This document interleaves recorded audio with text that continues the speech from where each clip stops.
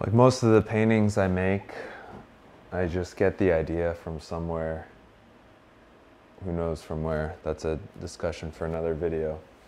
But here's a recent one that I did, this blue painting, using this technique that I've been doing with this paintbrush that I make. For this one, it was about a 3-foot wide paintbrush using wallpaper brushes. And like with a lot of my pieces, I wanted this to be meditative and subtle. So using one color gradient with the blues, the gradients I wanted the viewer to be able to look at this for a while in a meditative state and kind of over time see a lot of different things, different textures. And if you look closely, I don't know if you can see in the video, but there's the light kind of dances along the ridges and the textures and the curves, and as you walk around it when it's on the wall, the light kind of, I think of it as the light dances across the surface. Another thing I did with this piece is I made it curved, so that as you're standing in front of it, it kind of curves around you like those curved TVs. So the way I did that, I hand built it using my handy dandy woodworking skills. I had about I think like a 6-inch wide piece of wood. I drew an angle and cut it along by hand. So if you can see, this corner and the bottom corner are about 4 inches thick. And then the other two corners, this corner and that corner, are about 1.5 inches.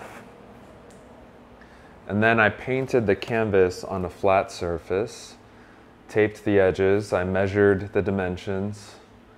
So the edges are like very well straight line taped. And then as the paint was still wet, I pulled it over onto the stretcher bars, onto the frame, and I stretched it, stapled it, and let it dry in position so that it would dry in this curved manner, and the edges too. It's all dried in this shape, so it's stuck there forever. And I'm really happy with the way it turned out, as far as like, you know, seeing it up close, and especially like looking at it from the side, I see this curve, and it's kind of this 3D curve because these edges go out and then it kind of goes in on these edges. So it's this cool, almost makes me think of a surface in like on a calculator in school in my calculus class. Maybe that's my engineering degree and love for calculus coming through my painting. As far as the dimensions of this, whenever I'm considering something about my art and how to do it, me personally, what worked for me is really just listening to my intuition. So with this, and for example, the angle that I was going to cut this at and the dimension that these smaller corners were going to be and these wider corners were going to be, I didn't do any fancy math or any figuring. I just kind of looked at it and I kind of just wrote with my pencil like, okay, that'll look good, kind of listening to my intuition. And that's something I use in a lot of my art, a lot of my paintings, a lot of my color selection, composition, especially with abstract. You know, it's not like I'm looking at a tree and I'm going to make this painting look like that tree. With abstract art, I don't have a frame of something that I'm trying to create. It's really, really intuition based.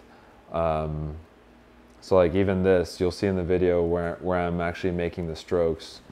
I'm not really going for something. I'm kind of just like playing along with it until I'll see a pattern that I like. And then once I like that, I keep doing that pattern until I love it. I love the outcome. And it's like, that's the one. And it's all intuition. It's all just like feeling. Even the colors that I use, the textures, the composition, coming up with these ideas.